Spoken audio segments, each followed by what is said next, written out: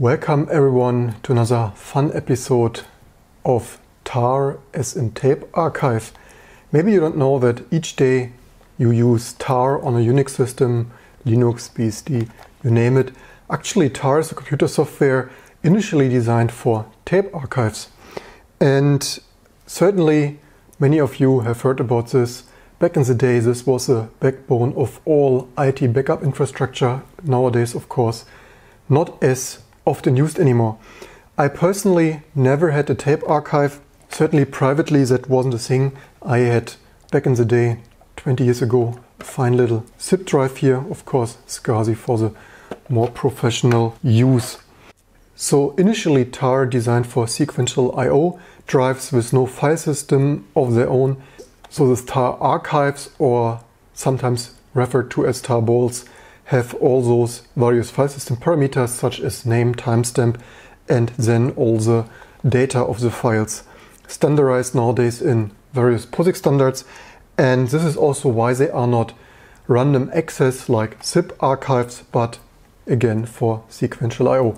So with the second Octane I actually got a SCSI tape drive that initially I've not used much because I only had one tape that came with it, some IRIX overlays, and somehow I tried to read this on Linux. It never worked. I've to this day not figured out why I can't even read it. I actually thought already this tape drive is defect or whatever, but it surprisingly works in IRIX, so I have no idea what format it is. Some internet forums say maybe XFS dump of XFS file system dump. However, I cannot read it at all, not with cat, not with DD. It says invalid block size. I tried all kinds of block size, 512, 1024, 4096, even 8000, 16000.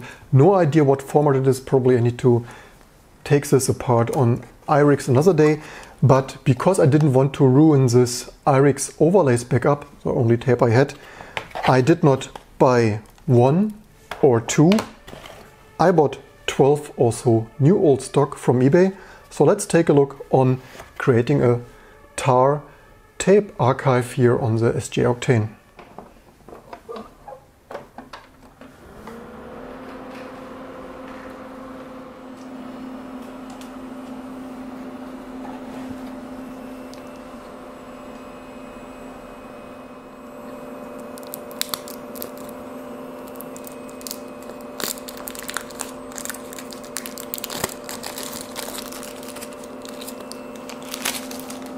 So to operate the tape we have a special MT program with the device name SGI tape.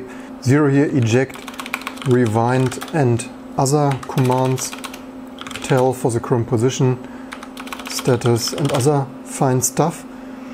And to create a backup, you guessed it, that is just tar.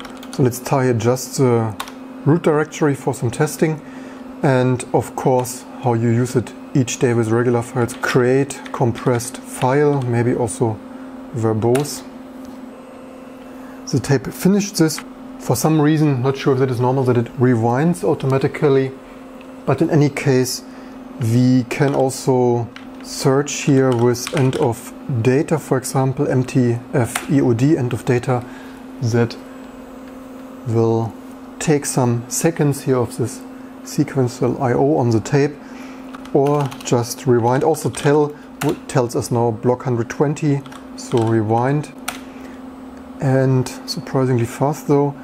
Let's test this archive. Test compressed verbose file SCSI tape 0.